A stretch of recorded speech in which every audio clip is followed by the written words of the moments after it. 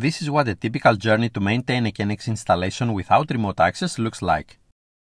I believe you will all agree with me that remote access is a powerful tool that can save both time and money. To enable remote access in your KNX installation, your KNX devices must of course be connected to the internet. However, with the increasing connectivity of building systems to the internet, cyber attacks have become a major threat.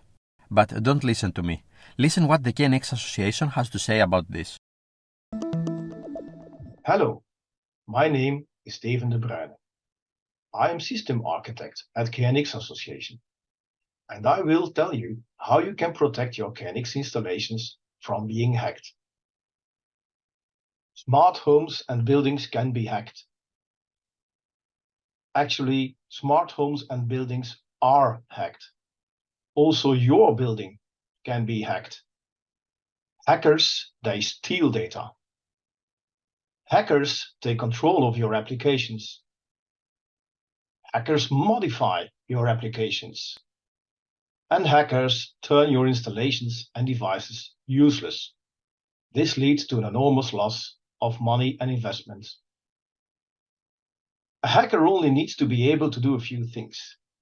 He can be able to sniff telegrams, replay telegrams, inject telegrams, and manipulate telegrams. Did you listen?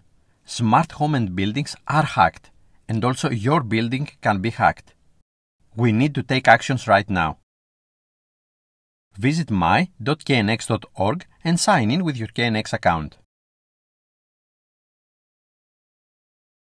From the available courses, click on How to prevent access to KNX installations. Click on Enroll Me. Click on KNX Secure.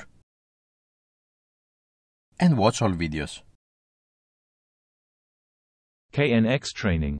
How to prevent unauthorized access to KNX installations.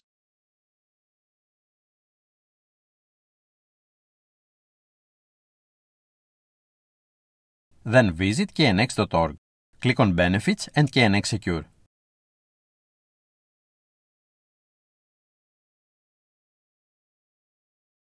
Download the KNX Security checklist.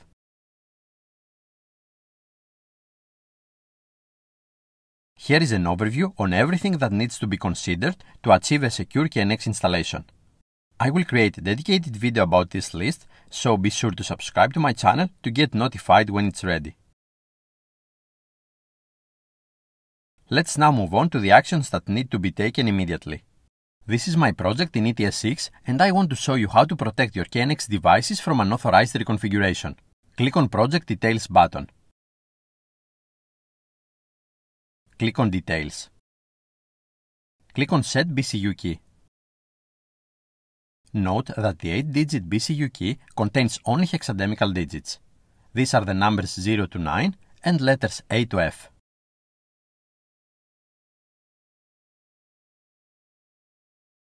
Before pressing the OK button, please note: keep the BCU key safe. Once forgotten, the BCU key in the devices cannot be changed or reset externally. If the password is lost, the KNX devices must be returned to the manufacturer. Not all devices can be protected against reconfiguration. Before proceeding, contact first the relevant manufacturer. When you are ready, click OK.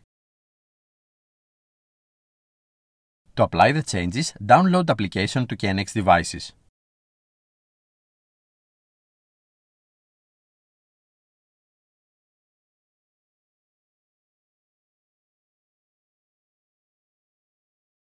Let's assume that I have gained access to KNX installation, for instance through port 3671.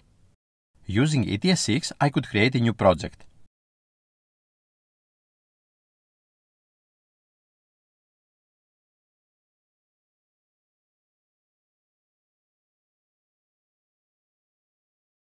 Next, I will open Diagnostics and I run line scan.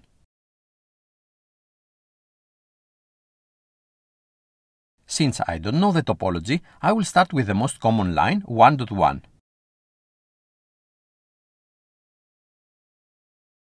ETS6 will generate a list of all available KNX devices. I will choose this device from Vineshare and add it to my project using the online catalog.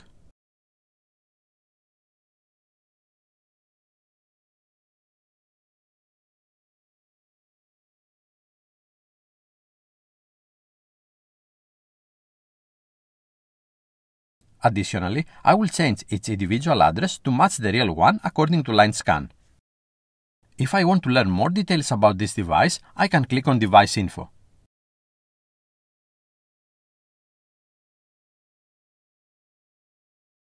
ETS6 will then read the device information, allowing me to see, among others details, which objects linked with which group addresses.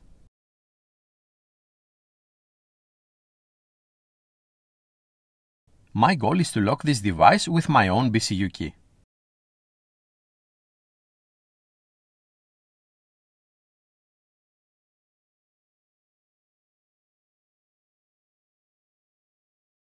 After setting my BCU key, I will download the application to the device to apply the changes. Oh, what's this? It seems the device is already locked. I will attempt to continue without password.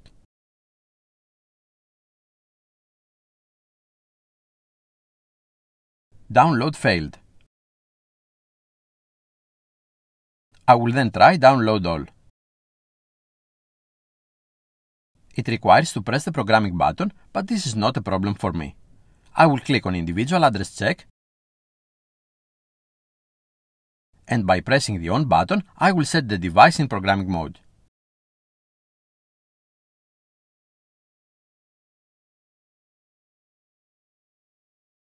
The download failed again. Imagine what could happen if I were successful. You would have a device in your installation with no configuration and locked against reconfiguration. In that case, the only thing you could do is send it back to the manufacturer to unlock it. What a waste of time and money. Since the BCU key is stored in the ETS6 project, there is no inconvenience in working on your project as usual. If you want to add an extra layer of protection to your projects, use the project password feature. Click on Project Details, click on Details, and set password.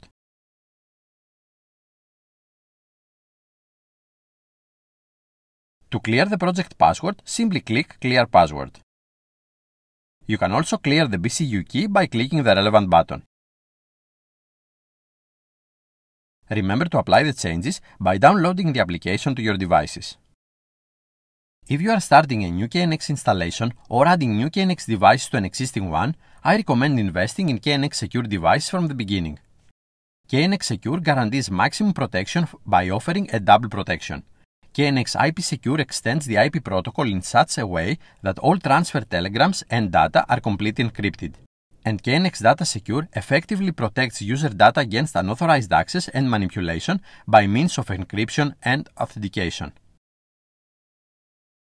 To add a secure device in ETS6, follow the usual procedure with one additional step. The ETS6 now requires a device certificate. Simply scan the QR code found on a sticker with the device and ETS6 will handle the rest for you. Don't worry, I will make a video about KNX Secure, so let's continue. Visit KNX.org. Click on Benefits and KNX Secure. Run the KNX Security check to determine if your KNX installation is vulnerable to cyber attacks. Take a look at the results. My KNX installation is insecure. Do you want to know why? Check your router's port forwarding rules.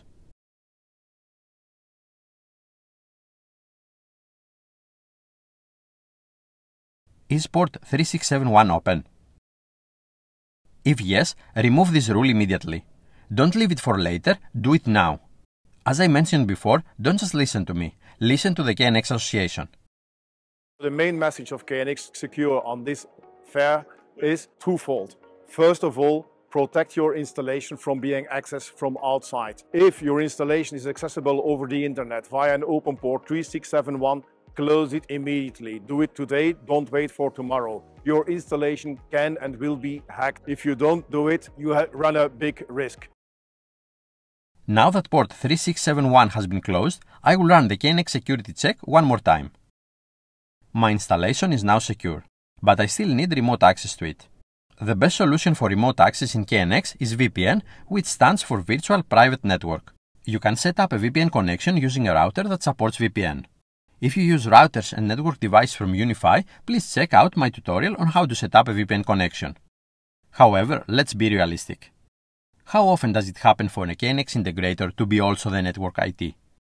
The good thing though is that as a KNX integrators, we have more than 500 manufacturers, so there are of course KNX devices for secure remote access. I have here 2 of those devices. One from KNX and one from ISE. I will create 2 dedicated videos for these devices, so make sure to subscribe to Poseidwn Tech to be notified when the videos are ready.